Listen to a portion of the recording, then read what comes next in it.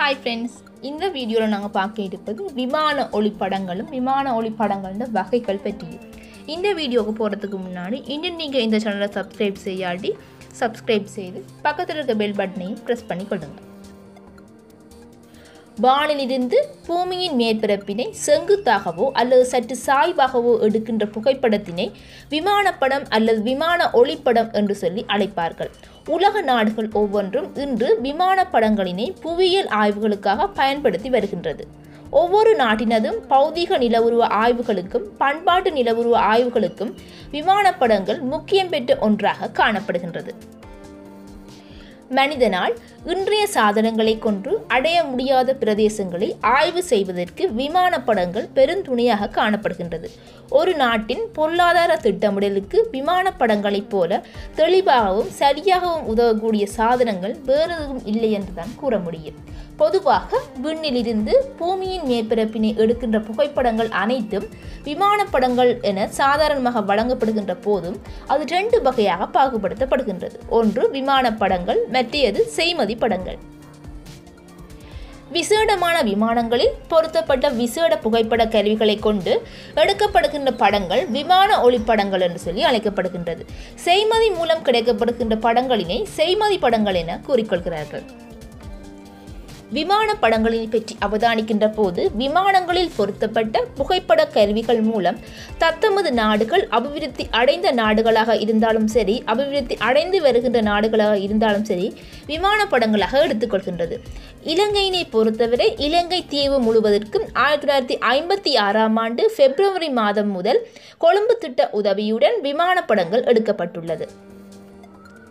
விமான ஒளிப்படங்கள் பற்றி அவதானிக்கின்ற போது விமான படங்களை அந்த நாடுகள் தங்களுடைய நாட்டின் பாதுகாப்பு நோக்கங்களுக்காக பாதுகாப்பாக வைத்திருக்கும். இலங்கை முழுவதும் எடுக்கப்பட்ட விமான படங்களும் அவ்வாறுதான் காணப்படுகின்றது. எவ்வாறாயினும் இராணுவ மைய பிரதேசங்களை குறிக்கின்ற விமான படங்கள் தனியாருக்கு எந்த நோக்கங்களுக்காக வழங்கப்பட மாட்டாது. அச்சிட்ட விமான படங்களை வழங்குவதற்கு முன்பு இலங்கை நில அளவீட்டு திணைக்கள பகுதியினர் எல்லா பாதுகாப்பு பிரதேசங்களையும் அந்த பகுதியில் இருந்து அழித்துவிட்டே வழங்குவார்கள். சில குறித்த பிரதேசங்களுக்கான விமான படங்களை எவருக்கும் வழங்க முடியாமல் பேணிப்பட்டு வருகின்றது.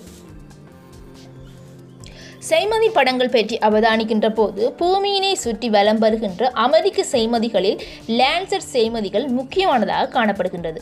முதலாவது லேண்ட்செட் 1972ஆம் ஆண்டிலும் லேண்ட்செட் 2, லேண்ட்செட் 3, லேண்ட்செட் 4 என்பன முறையே 1975ஆம் ஆண்டு, 1978ஆம் ஆண்டு, 1984ஆம் ஆண்டு ஆகிய காலங்களில் விண்ணில் ஏவப்பட்டு பூமியை வலம் வருகின்றது. இவை தாமாகவே விண்ணில் வலம் வந்து பூமியின் மேற்பரப்பினை தேவையான போது கட்டளைகளை பெற்று படங்களாக தந்துதவுகின்றது. இந்த படங்களை செய்மதி படங்கள் என அழைத்துக் கொள்வார்கள். இந்த படங்களையே ரிமோட் சென்சிங் எனவும் கூறுவார்கள். இவற்றினை தொலையுணர்வு விளக்கம் என்றும் அழைத்துக் கொள்வார்கள்.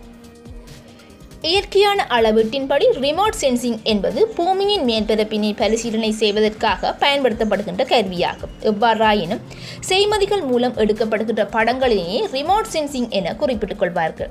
லேண்ட்செட் செய்மதிகள் புவி மேற்பரப்பிலிருந்து 880 கிலோமீட்டர்கள் உயரத்தில் வலம் வருகின்றது. மத்திய கோட்டிற்கு அருகாக ஒவ்வொரு இடத்தையும் 18 நாட்களுக்கு ஒரு முறை அவை கடக்கும். இலங்கை முழுவதையும் இந்த லேண்ட்செட் செய்மதியானது 8 துண்டுகளாக தொலைதூர விமான படங்களாக எடுத்துள்ளது. இப்படங்கள் ஒன்றுக்கு 2,50,000 ஒன்றுக்கு 1,00,000 ஆக அளவு திட்டங்களில் பயன்படுத்தப்படுகின்றன. இந்த விமான படங்களின் சிறப்பினை அவதானிக்கின்ற போது விமானப்படங்களின் தரம், முகில் மறைப்பெற்ற தன்மை, விமானப்படங்கள் எடுக்கப்படுகின்ற பருவமும் நேரமும், விமானப்படம் எடுக்கும் பிரதேசத்தின் தரை தோற்றம் ஆகியவற்றினை பொறுத்து அதன் சிறப்பு தன்மையானது அமைய பெற்றிருக்கும்.